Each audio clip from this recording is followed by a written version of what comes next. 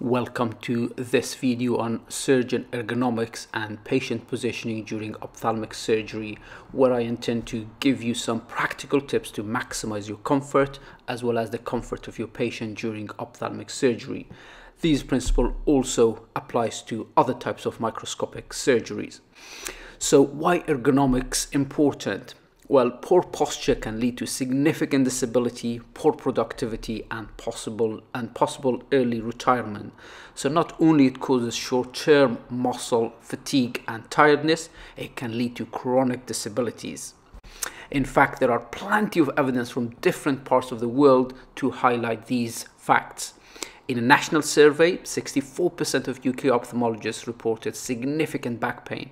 A similar survey of 697 American ophthalmologists reported neck, upper and lower back pain, of whom 15% actually curtailed and changed their work pattern as a result. Other studies from India and Middle East also highlight this problem, with 71% of Indian ophthalmologists, 80% of Iranian ophthalmologists, and 2/3 of ophthalmologists in Saudi Arabia reported back problems. Good surgeon ergonomics and correct patient positioning are two important factors to make surgery as easy as possible for both the patient and the surgeon, and likely to lead to better outcome. In fact, I attribute these two factors to my own success with doing 25 cataract surgeries on a routine NHS list, and this will be energetic and continue to enjoy the rest of the day. So what does good ergonomics entails? It actually involves careful and meticulous adjustment of many moving parts within the operating chair, the surgical microscope, and the operating table, as well as, of course, good patient positioning. We can see the movement of the chair are up and down, seat tilt, and adjustment of the backrest. Modern operating tables are incredibly versatile and should make it possible to position any patient comfortably. Surgical microscope also has many moving parts that need exact adjustment, which we will cover in details. Now I will go through each equipment and explain how to best achieve a neutral position to maximize comfort. First, we start with the operating chair. Ideally, make the seat parallel with the floor so there is no tilt to the seat itself.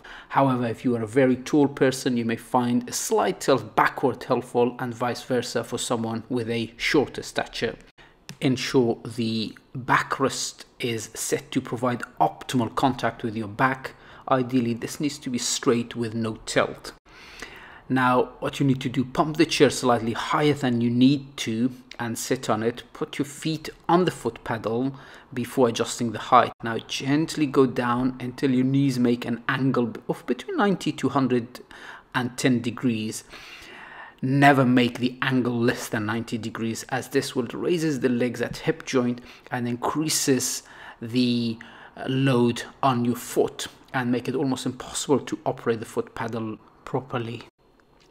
Also, ensure your back is straight and touching the backrest. The spine should make an angle of about 90 to 110 degrees as well, the angle between your spine and your hip should be between 110 degrees. Again, ensure the angle is never less than 90 degrees, which means do not lean forward, as this will significantly increases the pressure on the lumbar spine. The second equipment to adjust is the surgical microscope. Here there are 4 adjustments you need to make before bringing the patients in the operating table. First, ensure the tilt of the microscope is right for your surgery. For most surgeries, I recommend keeping the microscope perpendicular to the floor so there is no tilt to it. After this, set the eyepieces to match your glasses prescription or to 0 if you have no prescription or wearing your contact lenses or glasses during the operation. For younger ophthalmologists who tend to accommodate, they may find it helpful to dial 0.5 to 0.75 to relax accommodation. However, I will intend to do another video talking about this and focusing microscope in more details. Thirdly, adjust your IPD.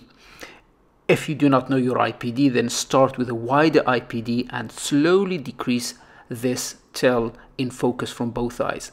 This way you would decrease the risk of inducing accommodation by initiating convergence. Again, more on this in my next video. The fourth thing to adjust on your microscope is the angle of the oculus, which is incredibly important as well. Either have this parallel to the floor or slightly upwards. This will ensure you have a neutral position of your neck, but also looking slightly down gaze, which is more comfortable for your eyes while operating. But be careful not to tilt this too much up, otherwise it will forces you to significantly flex your neck.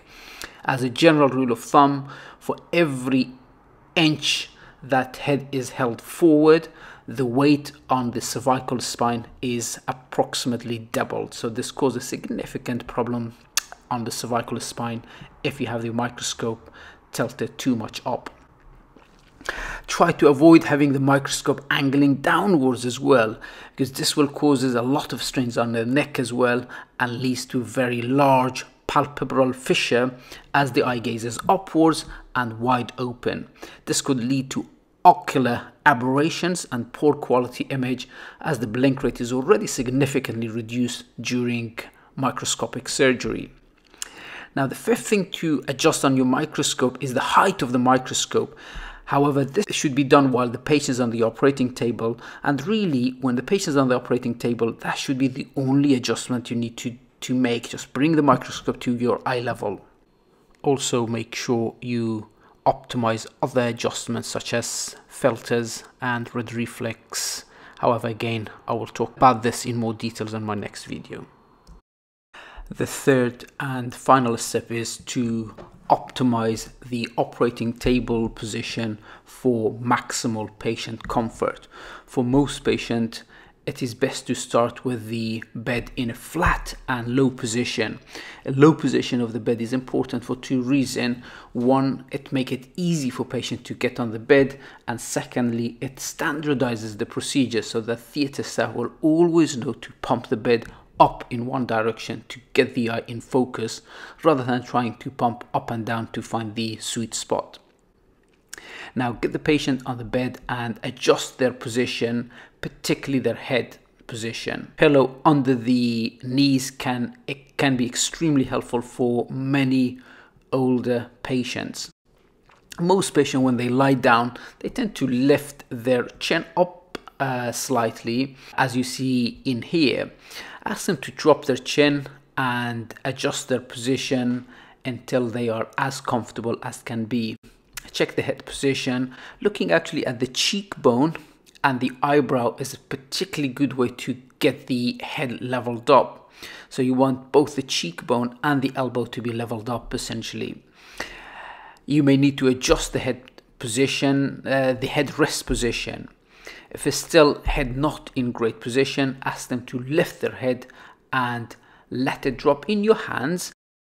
Now carefully and slowly place their head into position on the head rest. Once the patient's in an ideal position, bring the microscope down to your eye level and ask the theater staff to pump the bed up. Ask them to stop pumping as soon as you get gross focus. Now check your arms in relation to patient's head while your hands resting on patient's forehead, particularly on the patient's forehead. The elbow should make an angle of approximately 90 degrees. If you found yourself in focus but the elbows form a greater angle than 90 degrees, for example, so that the hands are a little bit dangling downward, ask the staff to pump the bed up while you also move the operating microscope slightly up. At this stage, it will be very tempting to pump your chair up to reach the oculus, but instead of moving the chair, tilt the oculus slightly down so it becomes more parallel to the floor. This should now level up the microscope to your eyes again. You need to do the reverse if the elbow angle were smaller than 90 degrees and the arms were pointing up essentially. Always remember to avoid any temptation of changing your chair height while on microscope unless this is absolutely necessary, because adjustment at this stage will primarily be aimed at gaining access and not comfort. If you need to adjust the chair and move away from the microscope and the bed, then adjust your chair.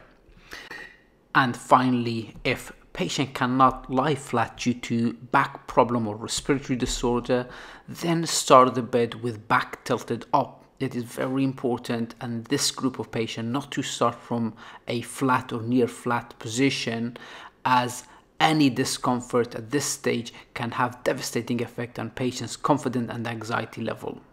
It shouldn't really be necessary to flatten the backrest, because at this stage you can use the reverse Trendelenburg position to get the head in relatively flat and comfortable position for you to operate on. For example, here also is very important, these patients, to remember a lot of time you have to move the patients up in the bed. Like if you see over here, you can see the patient is not at the edge of the bed, and again, it can be very tempting to proceed with the surgery at this position, but this will cause poor posture and significant strain on back, as you will have to lean forward to reach the microscope. Instead, only take a few, maybe 1-2 extra minutes to move the patient back into edge of the bed, where it's comfortable both for you and the patient to proceed with the surgery. And thank you very much for listening and watching this video. I hope this will be useful.